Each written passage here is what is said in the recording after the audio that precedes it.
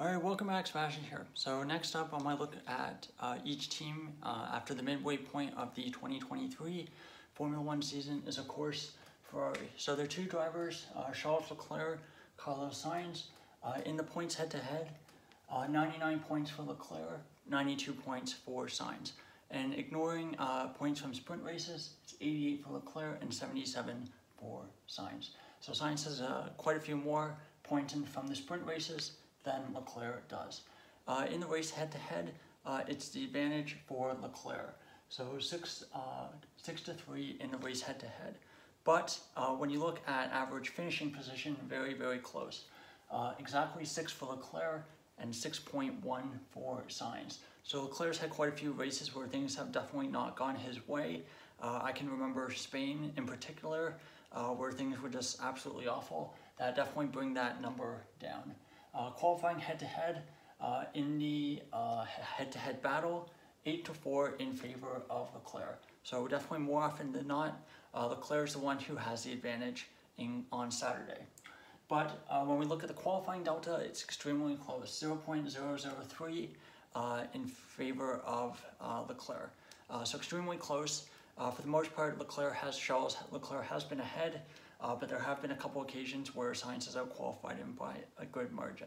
And while those races may be considered outliers, that being said, they're not massive outliers, so I did not remove them from the data set.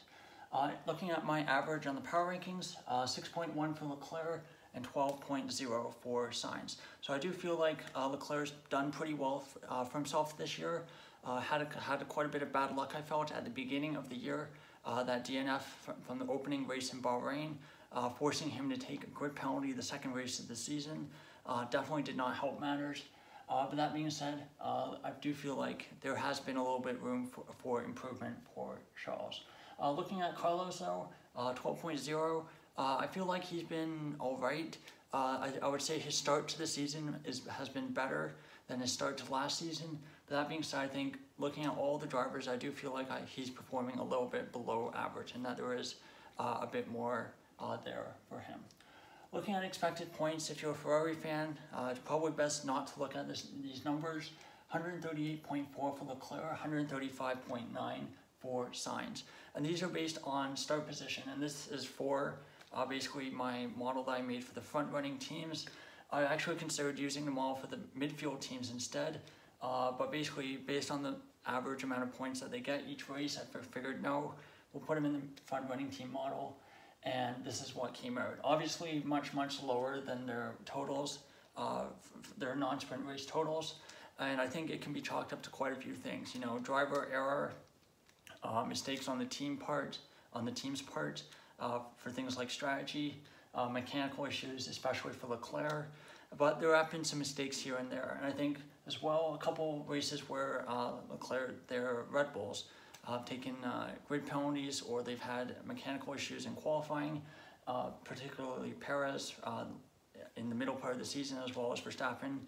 For example, Saudi Arabia starting 15th, or from the last race that we had in Belgium, where he started from P6, obviously promoting Leclerc to pole. So that does inflate these numbers a little bit.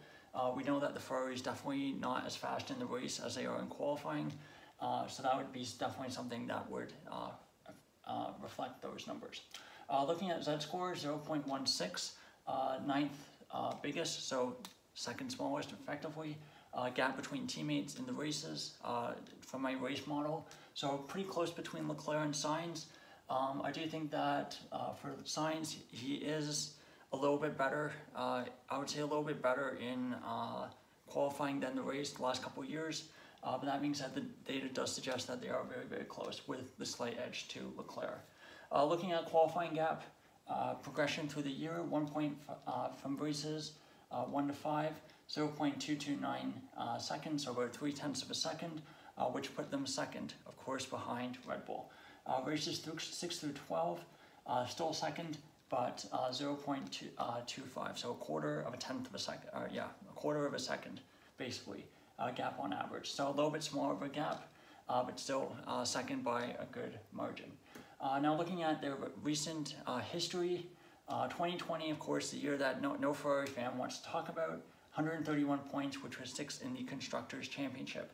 Obviously, massive issues with engine power that year. After their engine from 2019 was effectively nerfed, and they had to basically almost rebuild an entire engine from scratch during COVID.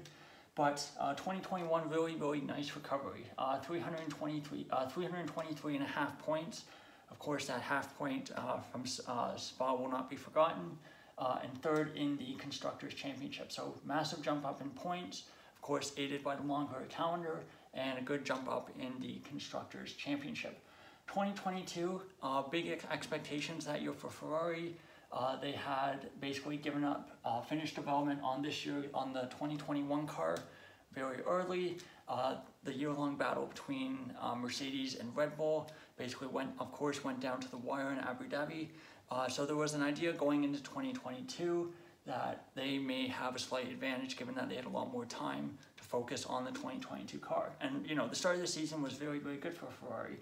Second half of the season, especially after Technical Directive 39, things didn't really go their way, but still they finished 2nd in the Constructors, 554 points.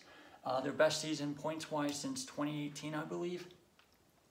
And then 2023, I think they were really expected to build on that as well and really challenge for the title. But things really haven't gone that way. 191 points through the halfway mark of the season, which puts them 4th in the championship. I would say with about half a season left to go, I don't think they're really going to finish 2nd. I think Mercedes probably have 2nd place in the Constructors locked up. But that fight between 3rd to 5th, I would say Aston, Ferrari, and McLaren is fairly fluid at this point. If they do really well after the summer break, I could see them finishing as high as 3rd. If things really fall off and they have a lot of struggles, lots of errors on the driver and on the team side, I could see them potentially falling behind McLaren if McLaren have an absolutely fantastic second half of the year. So that's definitely something to watch out for Ferrari. Of course, they'll be wanting to build on that, and I think really they're going to be trying to understand the car as well as possible and try to make a championship challenge next year in 2024. So that's all for my look at Ferrari at the midway point of the 2023 F1 season. Thank you so much for watching, and goodbye.